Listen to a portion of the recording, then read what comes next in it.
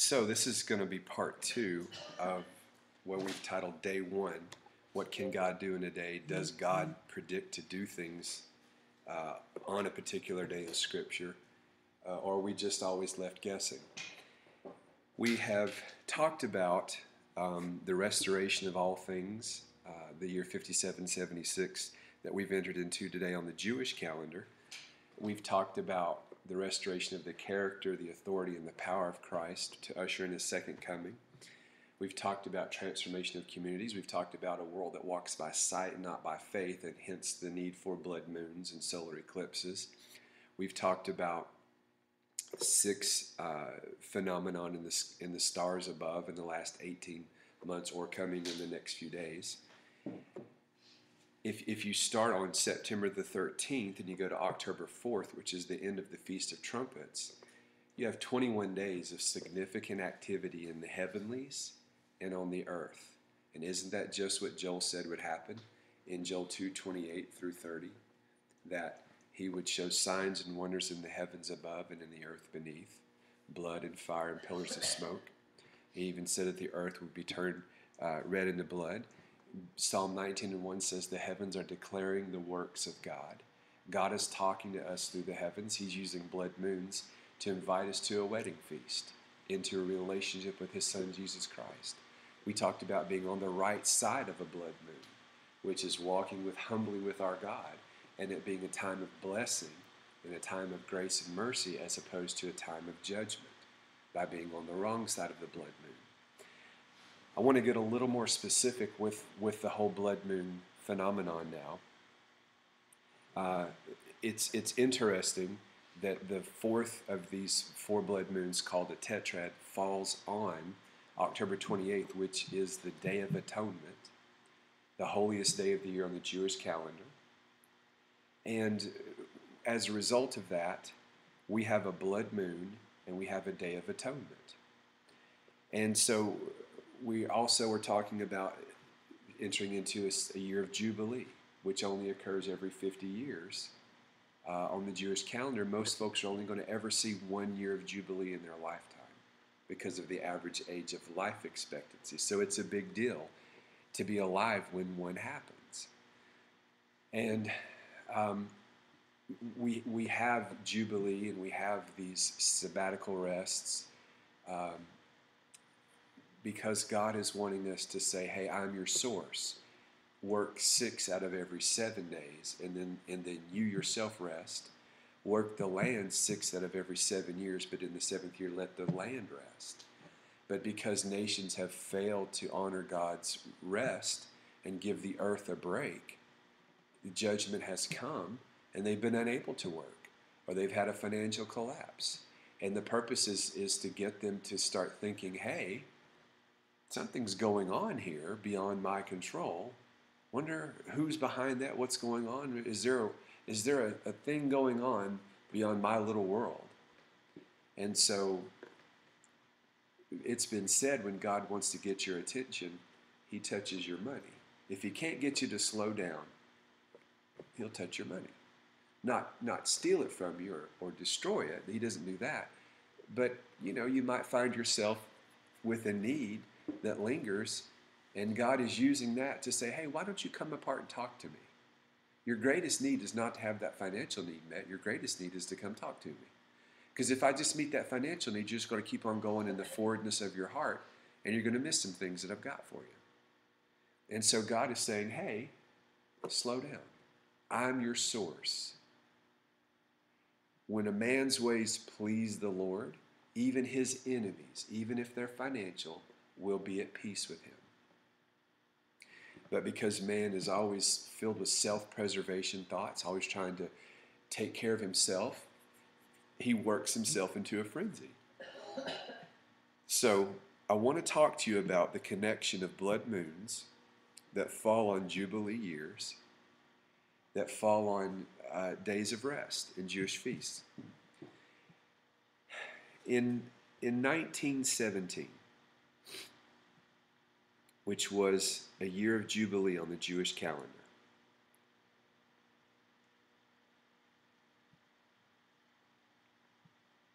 a rather remarkable thing took place. Let me read this to you. This is Jubilee years are important for Jews. The last two Jubilee years have been important in the establishment of the State of Israel. During World War I, Great Britain seized control of Palestine from the Ottoman Empire. Lord Balfour had prayed for many years for the land of Jesus to be returned to the Jews. Following the Great War in 1917, Lord Balfour wrote the Balfour Declaration to Lord Rothschild, which set in motion turning over Palestine to the Jews. The year of the Jubilee saw the foundations laid for the establishment of the State of Israel. However, this did not happen until after the Second World War in May of 1948. Britain formally turned the land of Palestine over to the Jews, thus establishing the State of Israel. After nearly 2,000 years since the Romans kicked the Jews out of their homeland, they once again had their own country. Israel was once again restored to life. But that started in 1917 with the Balfour Declaration. In 1967, the last Jubilee, the State of Israel took possession of Jerusalem for the first time in 2,000 years. Jerusalem is the holy city in which Solomon built the temple that God lived in, and Abraham was about to sacrifice his son Isaac. It is also the city where God had his son Jesus sacrificed for mankind's sins. So you can imagine how special the year 2015 is in September when we start a new Jubilee year. It is of special note that this is the 40th Jubilee year since Jesus was crucified in Jerusalem. It is the 70th Jubilee year since the first one was proclaimed by God. The number 40 is the biblical time period of redemption. The number 70 has the biblical meaning of perfect completion.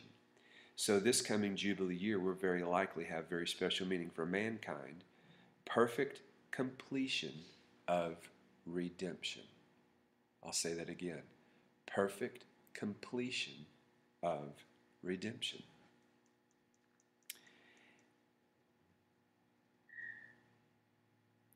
There have been 7 blood moon tetrads since the time of Christ.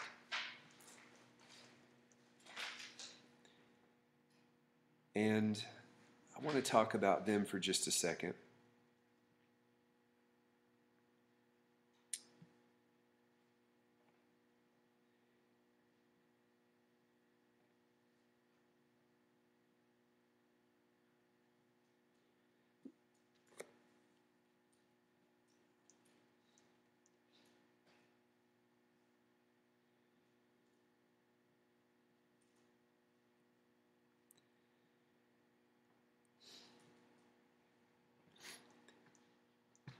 In the year 162, 163, there was a tetrad of blood moons that occurred.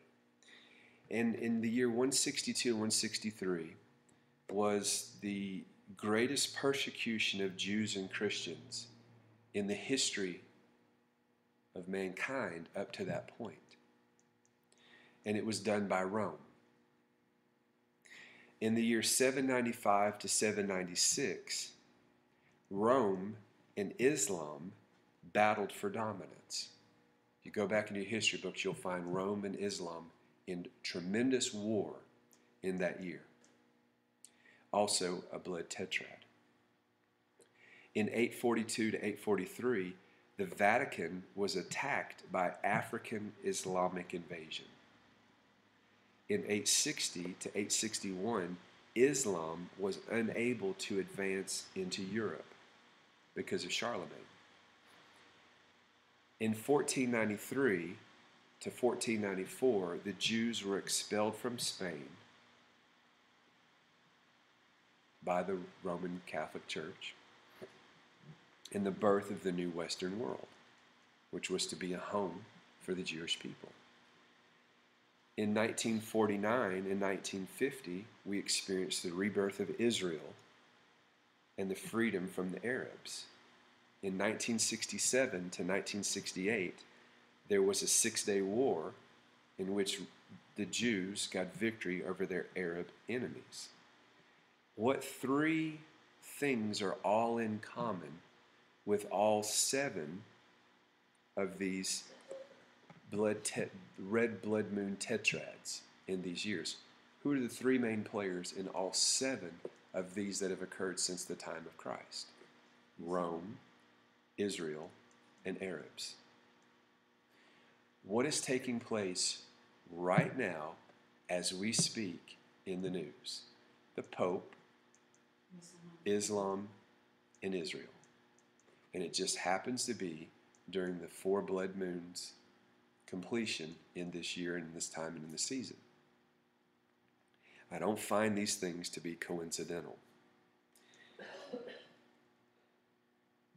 Not only that, but we're talking about this occurring during a Jubilee year, a year of rest, a year of redemption, a year of restoration, the Day of Atonement. Look at Leviticus chapter 25. In Leviticus 25, God commands his people to not plant the fields on the 7th year. This is to be a year of Sabbath rest, so that they can honor God and rest the land and rest themselves. During this year, every 7 years, all debts are to be forgiven. Slaves are set free. The land is to rest. The economy of the land will be reduced. Shemitah years can bring down economies, kingdoms, or nations that do not follow God's will. If the people follow God's laws, the nation is blessed for that time. If not, it can mean bad times for a nation. Rabbi Jonathan Cahn's book, The Mystery of the Shemitah, explains the many unique important events that have happened in American history on Shemitah years. If you're in covenant with God and you don't honor his rest, then you get judged. America in 1917 was a Christian nation in practice and not just theory. Hence, in 1917, a Shemitah year, also a Jubilee year, they rise to power at the end of World War I. There was also the rising of the communist state of the Soviet Union. It was also the year of the defeat of Germany, the fall of the Tsar of Russia, the fall of the Austrian-Hungarian Empire, the fall of the Turkish Ottoman Empire. In another Shemitah year, in 1938, the German Nazis attacked Jewish businesses and burned Jewish synagogues. In 1945, another Shemitah year, Nazi Germany is defeated. The atomic bomb is dropped on Japan, thus ending World War II. Japan signs a peace treaty the same week at the end of the Shemitah year. In 1945, the United States becomes a military superpower. The U.S. dollar becomes the world standard for currency.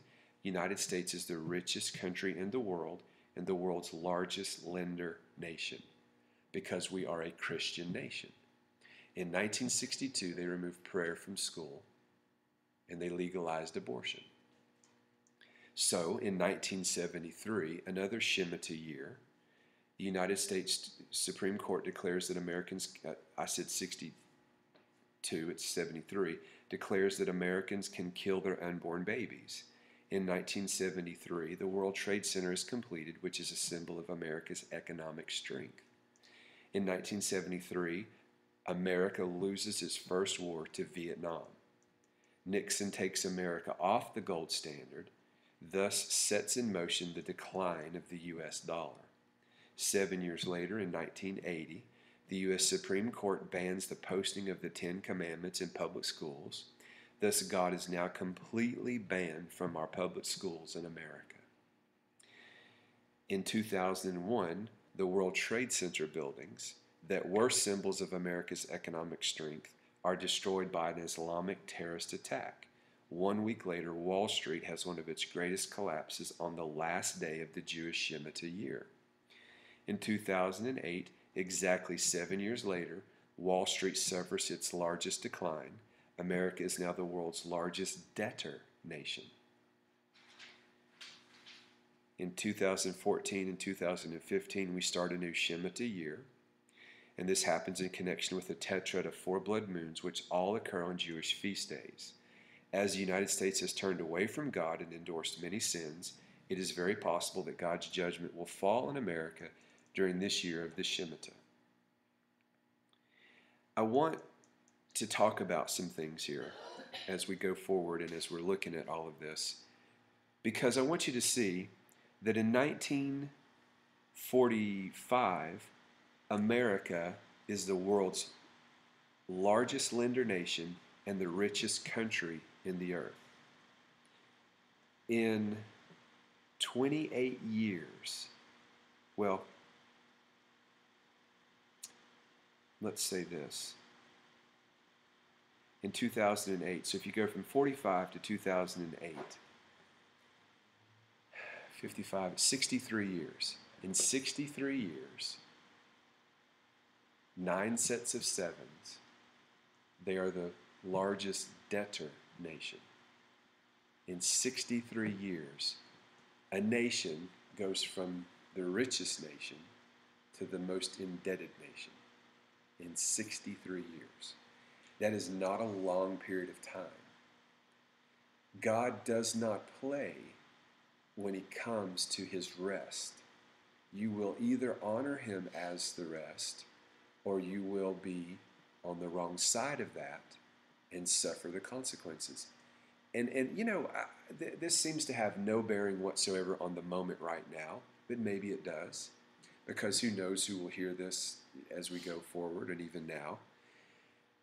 There is another form of rest that God prescribes besides just your time, and it's the tithe. For all intents and purposes, the tithe is a shemitah, is a system of rest. It simply says, I am not my source. God is my source. And he can do more with 90% than I can do with 100%. And so, whereas there's a judgment for those who won't physically rest 1 out of every 7 days, there is a judgment for those who won't tithe once a week, or however they get paid. If it's once a month, if it's bi-weekly, whatever it is. There is a judgment for that. Jesus says through the prophet Malachi, in Malachi 3:10 through 12, that if you will bring all the tithes into the storehouse, so there can be meat in his house, then these are the blessings that will follow. Open windows, a rebuked devourer, a source of income that flourishes, people looking in on you saying you're blessed, so it's a testimony. And yet, if the tithe is not brought in, then the exact opposite is what takes place. A closed heaven, stuff always being devoured, a source of income that doesn't produce, even if it does produce, it's blown away when it gets home, and people looking in questioning what you're doing and how you're doing it. There is black and there is white with God. And so when we won't rest, the money dries up. When we won't tithe, the money dries up.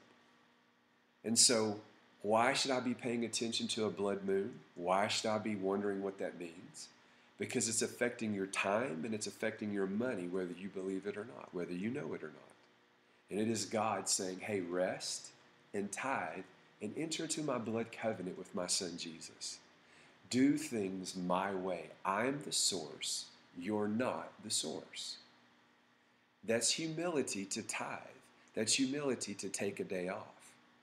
And if we won't, then we suffer the consequences. And the very thing that we were doing to try to get ahead, which is preserve by working extra or using the tithe to pay a bill or something, it blows up in our face, and worse than what would have happened had we, it discombobulates, it reverses. It becomes a curse instead of a blessing. And so these things are significant. These things all tie in together.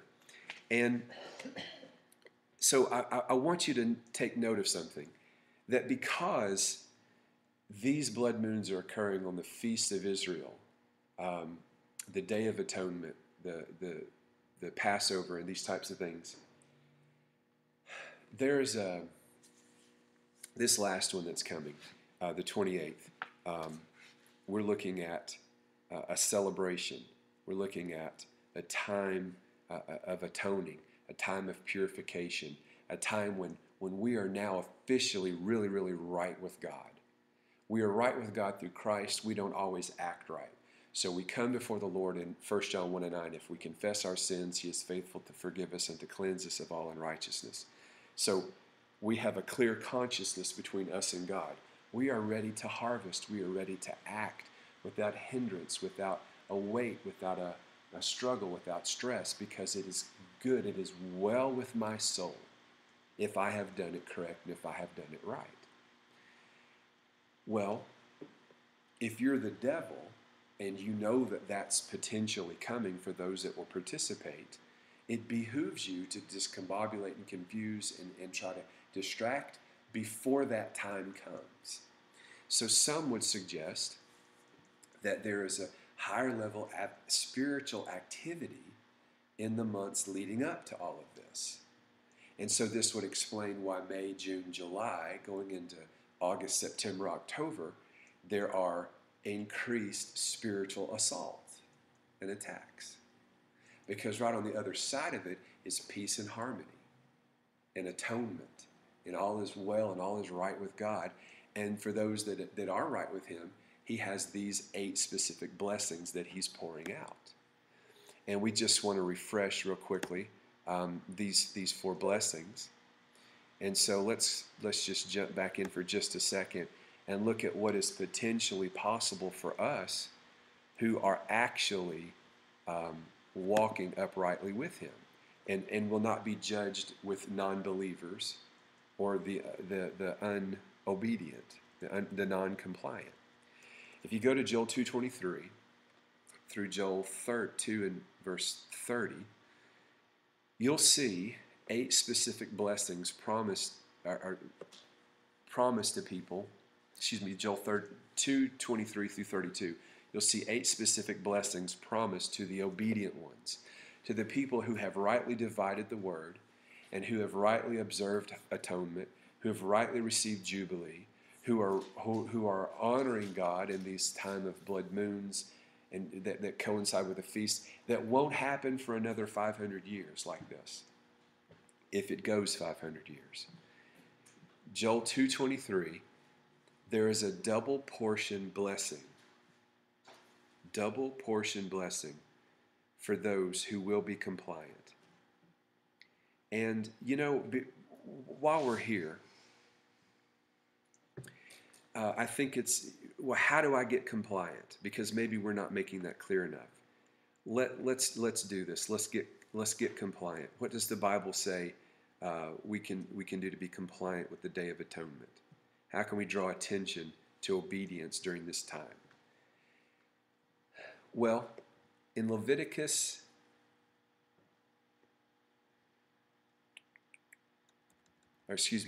in Exodus,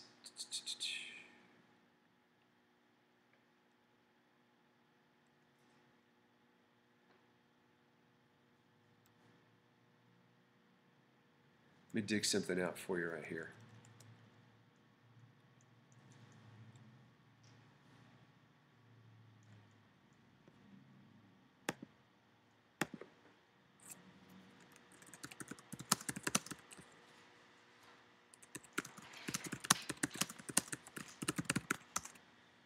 Go to Leviticus 16.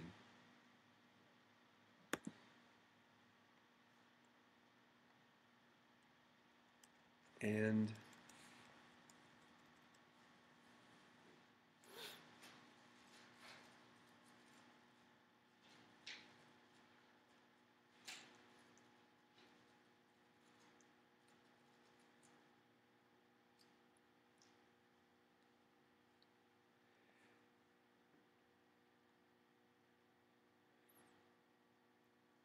let's go to Leviticus 16, and I believe it's verse 31, because I want to highlight compliance with this. It's not just, okay, I believe the blood moons is God speaking. Well, it's one thing to believe that. It's another thing to act accordingly.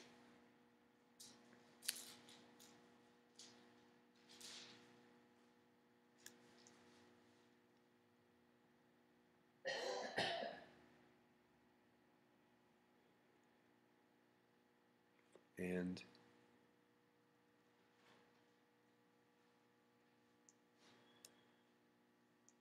hold on, I'm trying to pull something specific out for you.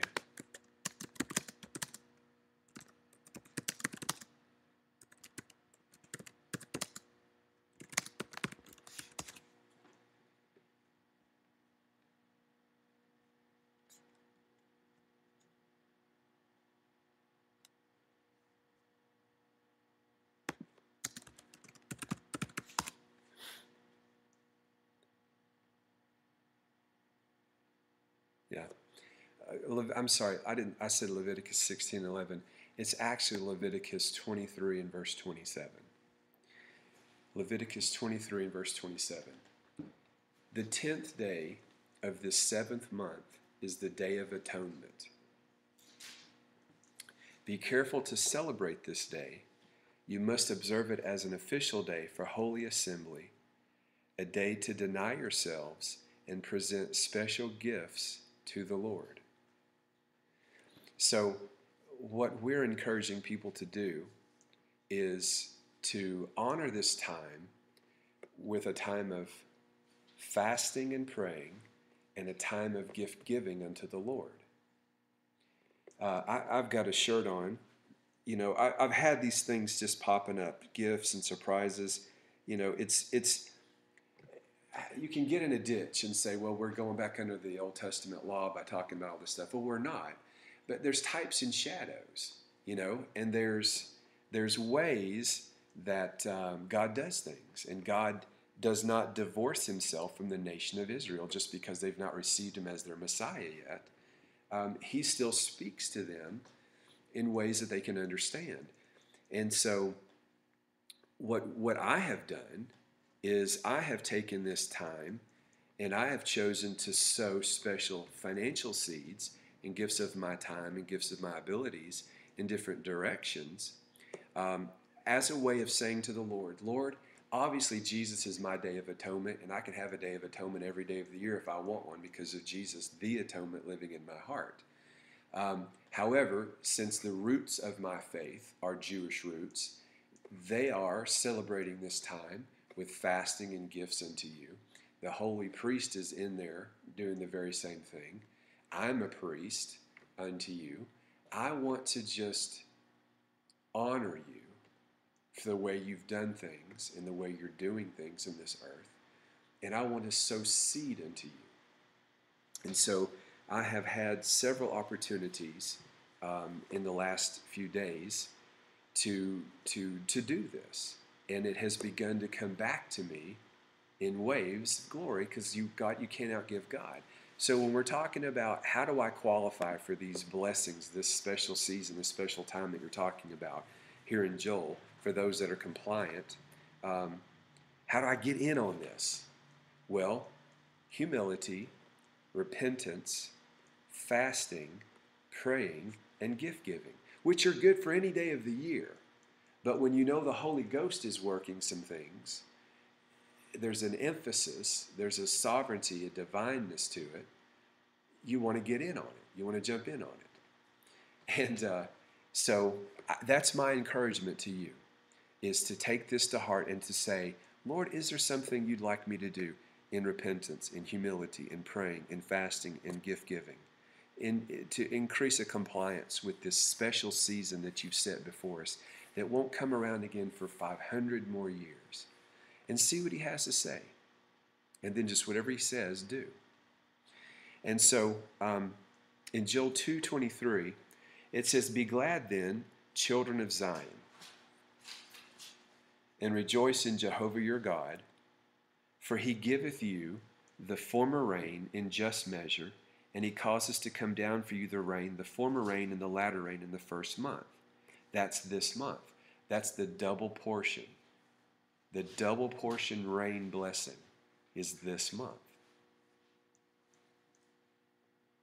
Now, we are on a Gregorian calendar, which is different than the Jewish calendar. So to us, today is the middle of the month. It's September the 14th. However, if you can come off of that for a minute, and recognize that today is the first day of the year on the Jewish calendar, and it's the first day, so it's the first month. It's our 9th month, but it's actually the Jewish calendar's first month. Then this will register with you a little bit more. You know, it's September. It's not January, but you know, God's the one that set their calendar in motion. God's the one that told Nehemiah how to order things. And so I think there's something to it. I don't want to get in a ditch about it, but I believe there's something to it. So I don't think I'm outside of the realm of possibility to say, hey, Lord, you know, I've got Jewish roots. My Savior was Jewish. You want to pour out double portion this month? Have at it. Let's have it. Then the next one is financial overflow. Joel 2:24. And the floors shall be full of wheat, and the vats shall overflow with new wine and oil. Does God want to pour out an extra special financial blessing for me this month? I believe so. I believe I'm compliant. I believe I'm doing what He's told me to do. I might not be doing it perfectly, but I believe I'm headed in the direction I need to be headed in. And so does He want to do that? I think He does. And so we receive that. I mean, I guess if you don't want it, you don't have to have it. But if you want to tap into it, I believe He does. And so just as we speak, we're releasing that upon folk. In Joel 2:25, there is a restoration of that which has been lost.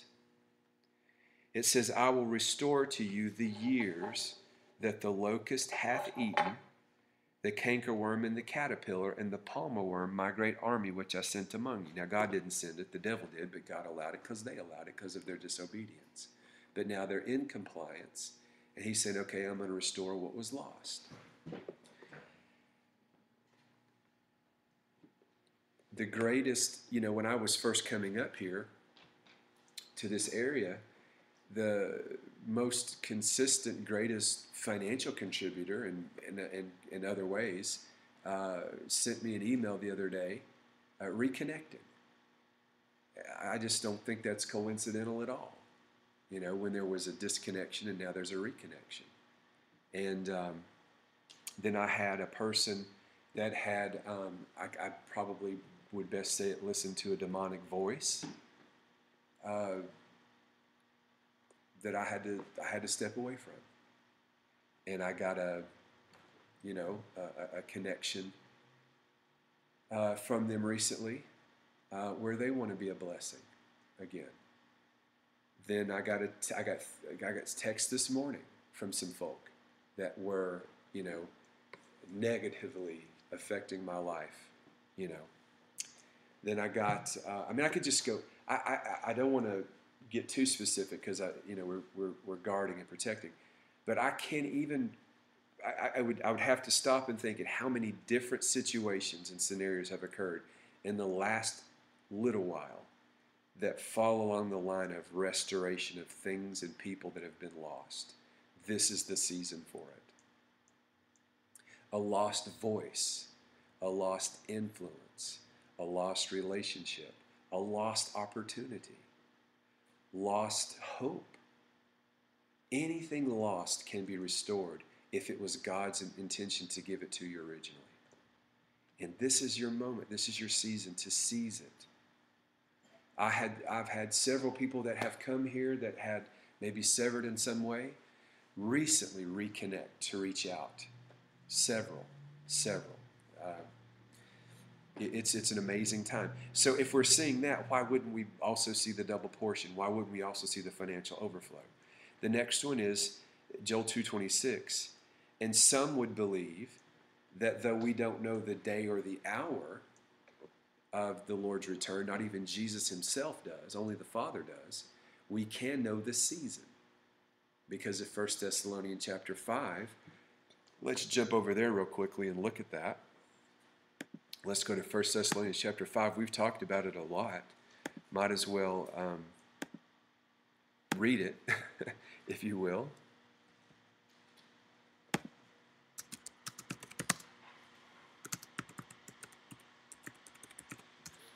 1 Thessalonians chapter 5 says this. Verse 1. But as to the suitable times and the precise seasons and dates, brethren, you have no necessity for anything being written to you. And then he goes on to talk about the return of the Lord.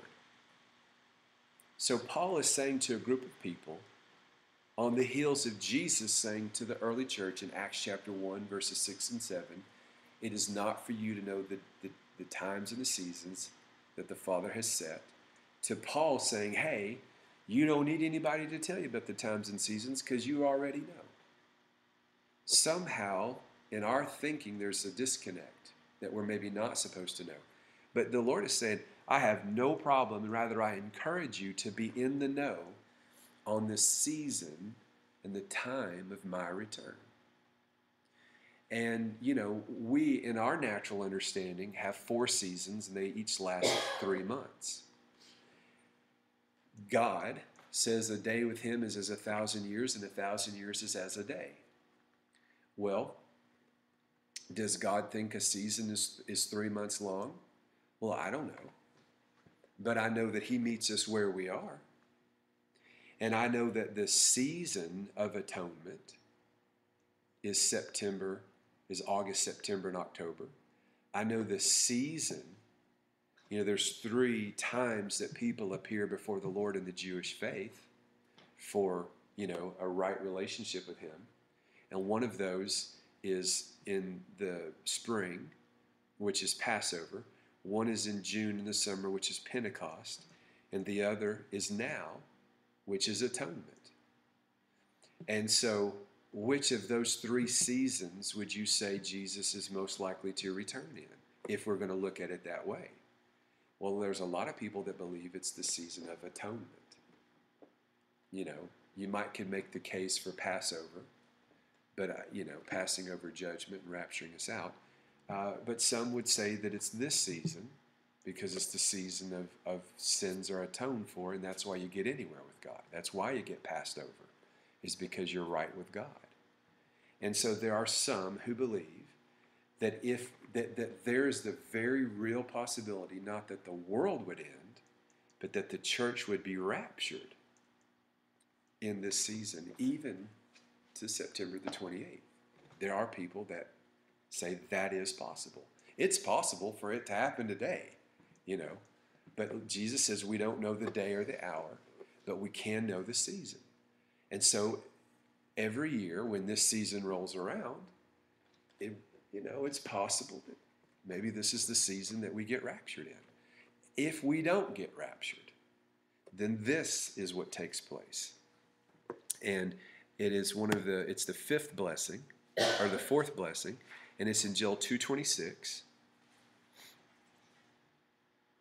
And it says, and ye shall eat in plenty and be satisfied, and praise the name of Jehovah your God, that hath dealt wondrously with you.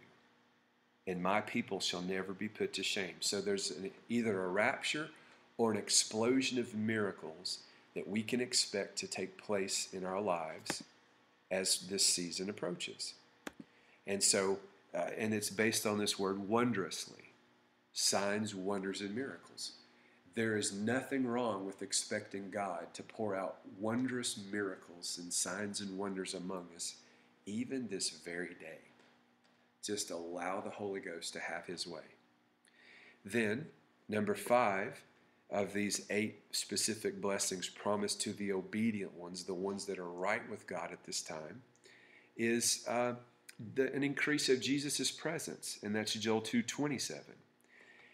It says, and you shall know, that knowing is different than wondering. Knowing is different than hoping and believing. Knowing is different. You shall know that I am in the midst of Israel, and that I am Jehovah your God, and there is none else, and my people shall never be put to shame. So a presence of God that makes a difference, that differentiates between knowing and wondering, between you and the one that doesn't know God. You can expect that this time of year. Seize hold of that, an increase of Jesus' presence. Number 6, increased revelation knowledge based on Joel 2:28. And it shall come to pass afterwards that I will pour out my Spirit upon all flesh. Your sons and your daughters shall prophesy. Your old men shall dream dreams. Your young men shall see visions. So an outpouring of the Spirit, dreams, visions, and prophecy. Sounds like an increase in revelation knowledge to me. You have a right to expect that this time of year. You have a right to expect it every day. We're just giving greater emphasis to it right now because of the season that we're in on this Jewish calendar. Number 7, angels will camp around your children. And I committed to do this camp on the 19th on the reservation long before I was aware of any of this. That was just something in my spirit that the Spirit of God spoke. And it's based on Joel 2:28, where it says that His Spirit's poured out upon your sons and your daughters, your servants and your handmaids. Joel 2:28 and Joel 2:29. Angels camping around your children. Camp for children. Angelic. Now listen, I want to say this. I can't even stress this enough, okay? If you're on the right side of this, this is what you can expect. But what happens if you're on the wrong side of this? The exact opposite. When I got to the reservation on Friday, after my phone call with Hollywood, what do you think happened? There was somebody on the reservation who was stabbed to death. And we prayed with that man's 2 daughters to be born again over a year ago. So they have a heavenly father, but now their earthly father was murdered. He was stabbed. Well, one of our members lives in the same apartment building that the stabbing took place in. And they spent some time explaining to me how their kids actually saw the fight that took place that led to this person's death. And the police actually interviewed their kids. So, hey, if I'm blind, walk me through what you saw. And these little kids had to explain what they saw. Now, they didn't see the actual stabbing, but they saw the person in the altercation. Then they left, then they came back, and they saw that person they thought was asleep on the bed. Was not asleep on the bed. Okay, he was dead. And they asked, would I come pray over their apartment complex, which we'd already done once for them personally. Now this is for, something else over there. Last night in service, someone who was supposed to come to service had a grandchild go missing.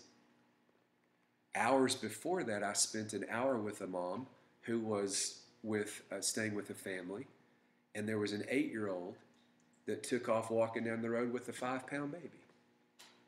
Taught me, going to kill this person, going to do this, going to do that. All 3 witnesses in the realm of the children, because they're on the wrong side of this season. I'm going to go you one better. I want you to look at this picture. Now this took place in service. This is not the first time this has happened. But here is someone taking pictures during the service that we had Saturday afternoon. This was daycare, child care during the service. If you can see that, I just scooped that boy up in my arms, and I preached. It's either that or let him continue to be a distraction. And the Lord used it to be a blessing to that child, and we got to speak a blessing over it, and it was great. And then the scripture says Jesus took the children up one by one, laid hands on them, and invoked a blessing upon them. Even when his disciples were trying to get him to not, they were being distraction. He said, no, let me have them. If you don't come like a little child, you can't get in. And then I'd had a prophecy spoken over me years ago that I was God's little boy. And so I'm just having a moment right there. because we're on the right side. We're in church, we're in service, we're doing. So if you're on the right side, it's a blessing. Angel of God. And then in the scripture, sometimes the word for angel is also the word for pastor, for Revelation. So the angel of God camping round about the kids. The pastor's creating a kids camp. That's a part of that fulfillment. We just got a basketball goal donated. What do you think we're going to do with that? Camp. Kids camp. Fun stuff. Number 8, Joel chapter 2, verse 32. And it shall come to pass that whosoever shall call on the name of Jehovah shall be delivered. For in Mount Zion and in Jerusalem there shall be those that escape, as Jehovah has said, and among the remnant those whom Jehovah will call. So there's deliverances from all stoppages and blockages. What are stoppages and blockages? Well, distraction, unforgiveness, hard hearts, dissension, rebellion, pride, the flesh, the world, the devil, envy.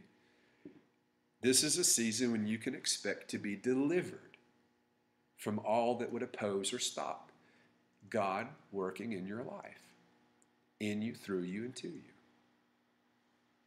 Have you been muffled?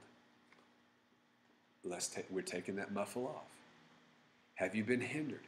We're removing the hindrance. It is a wash of the blood of Jesus. It is a flood of the Spirit of Christ this time, this season. I hope you're getting excited. I know I am. I'm preaching myself happy.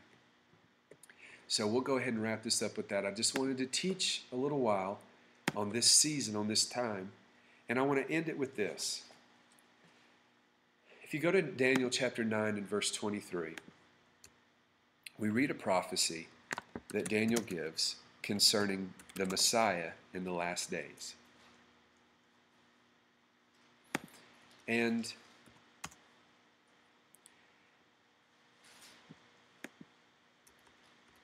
it's worth mentioning that in this specific prophecy, God gives a specific day that he will do something.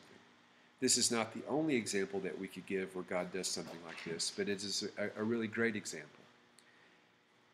An angel says, at the beginning of your prayers, Daniel, I was come forth to tell you about the vision and to give you understanding of this thing that you saw. He says 70 weeks of years, or 490 years, are decreed upon your people in your holy city, Jerusalem, to finish and put an end to transgression, to seal up, make full the measure of sin, to purge away and make expiation and reconciliation for sin, to bring in everlasting righteousness, and to anoint a holy of holies. Know therefore that from the going forth of the commandment to restore and build Jerusalem until the coming of the Anointed One, a prince shall be 7 weeks of years and 62 weeks of years. It shall be built again with square and moat, but in troublous times.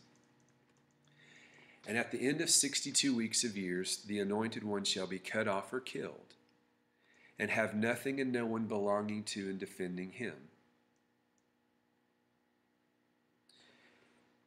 At the end of 69 weeks, or 69 years, or 69 sets of sevens, the Messiah will be anointed. He will come into Jerusalem, and he will be cut off and killed, with no one supporting him. And that clock, that 490 years, starts ticking from the day that a commandment is given to rebuild the temple.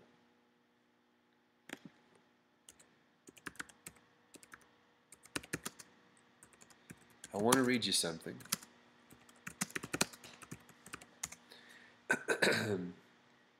In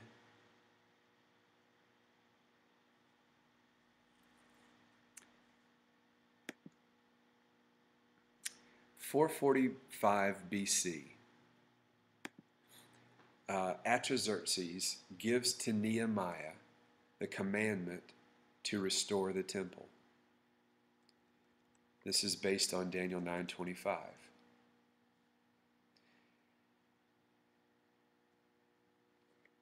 From that day, there are 483 biblical years that go by, or 173,880 days. So, when you take into account the Jewish calendar, all these various ways they configure things, it means that 173,880 days from the day that he gave the command to rebuild the temple, the Messiah would come into the city of Jerusalem and be cut off and killed. Well, that's exactly what happened. On Palm Sunday, 32 AD, Jesus gets on a donkey and goes into the temple, or goes into Jerusalem and is cut off and killed. If you go to Jesus' own words, all right, I want you to see something that we just, I mean, you can take blood moon seriously or not, but if you go to Luke 19 and verse 44, I want you to see what Jesus said about specific times and days. He's looking at Jerusalem, and he says, "They will dash you to the ground, you and the children within your walls. They will not leave one stone on another, because you did not recognize the day of your salvation."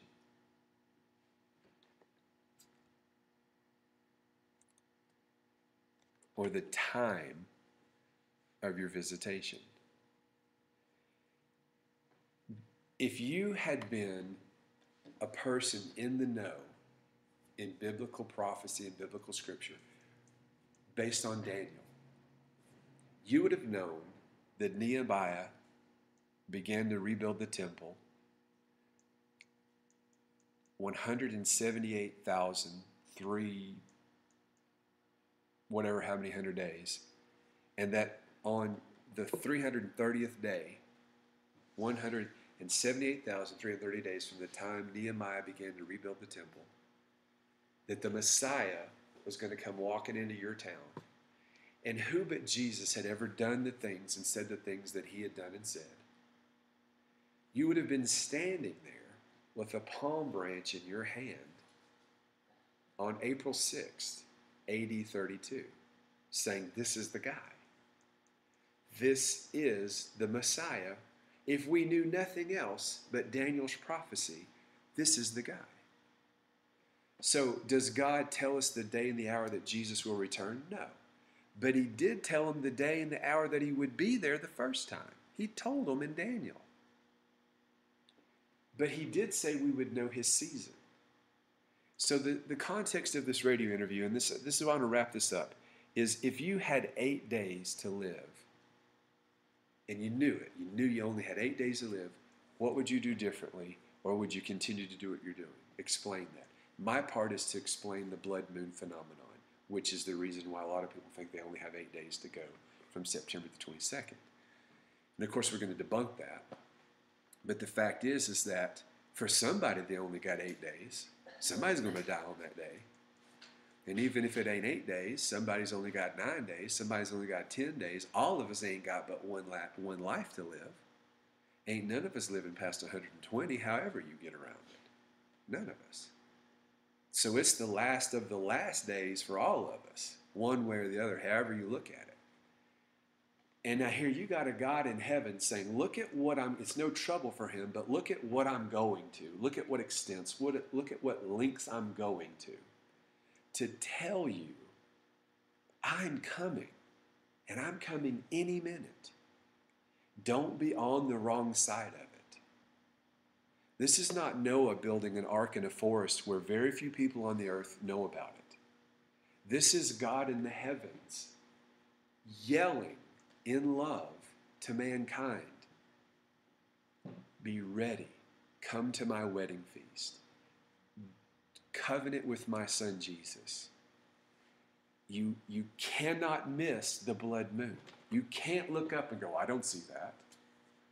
And a person that looks up and sees that has got to wonder, he's got to pause and say, why? You're there with information revelation knowledge to say to that person, let me tell you what's the backstory. Let me tell you what the Bible says is behind that. So today we've given you more than enough information to be able to tell the guy on the street, the person in the next cubicle, the guy on the phone, the person you're going to see whenever, hey, are you ready? Don't be on the wrong side of the blood moon. Let me tell you about this wonderful covenant you could enter into, that the blood moon just signifies, hey, good job. And don't be the one where the blood moon is signifying, you're on the wrong side. So let's pray. Lord, we pray that we would not be eggheads with just a head full of knowledge, but doing nothing with it, but that we would be givers of this revelation knowledge. Not just receivers, but we would be givers. It is more blessed to give than to receive. And Father, we pray for divine opportunities, open doors of utterances to share with our family, our friends, our loved ones, anybody around us, what is going on in the heavenlies. The glory of God is coming forth, and how they can be on the right side of the way things are falling out, particularly as it pertains to the blood moon phenomenon. Lord, we pray that folks would go back and listen to these broadcasts over and over to gather the information, to gather the knowledge. We would continue to do it in such a way that brings blessing and increase to the body of Christ, to the world, that we win souls with this. That's the ultimate goal. That's the price that Jesus paid, is to win souls. We pray, Father, for more research, more understanding of what we're dealing with and looking at here, to be better vessels, to be better voices for you. We bind the devil from distracting in any way, shape, or form.